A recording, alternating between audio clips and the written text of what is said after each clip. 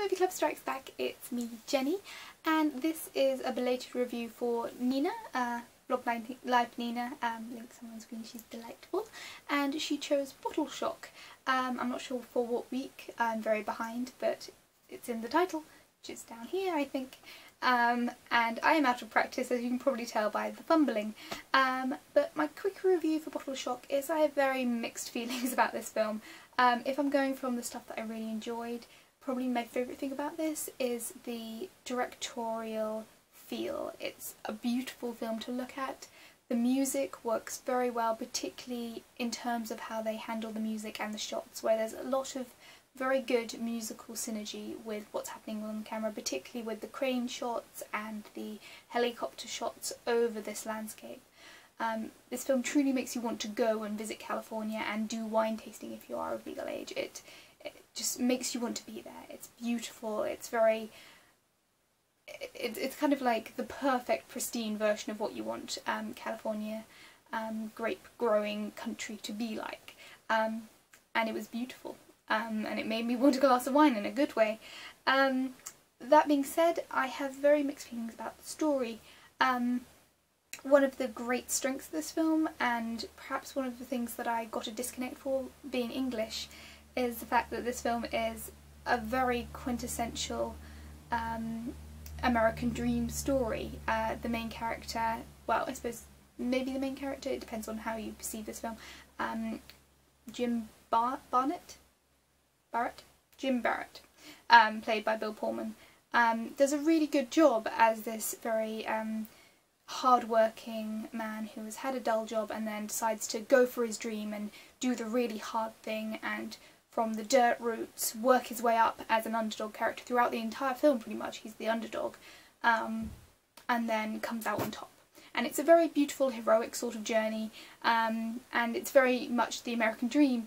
That being said, I just felt like there was a lot of unnecessary drama in places and unnecessary just dick moves. Particularly Chris Pine's character is meant to be the dick character. He's meant to be an unpleasant young man who is spoiled and lazy and has the hero's journey to become less of a dick. Which meant that for the majority of this film he is not a particularly nice person to have on camera, and you understand that that's his character progression, and he really does have that progression because everything does work out in the end, but sometimes it felt like almost when you get to the end that his rewards don't justify his effort, unlike Bill Pullman's character, who's definitely put in the work and, you know, the ends justify the means. Just generally, the main problem perhaps that I had with this was Alan Rickman's character. I haven't really said it, but the acting throughout is really, really good for all of the actors. They do a really good job, but the characters they're given are sometimes a bit on the iffy side. And Alan Rickman plays an unpleasant English person who's a snob and is rude. And there is one particular scene where he says, I'm not really... You think I'm an idiot or you think I'm rude, and I'm not really rude, I'm just British and you don't get me.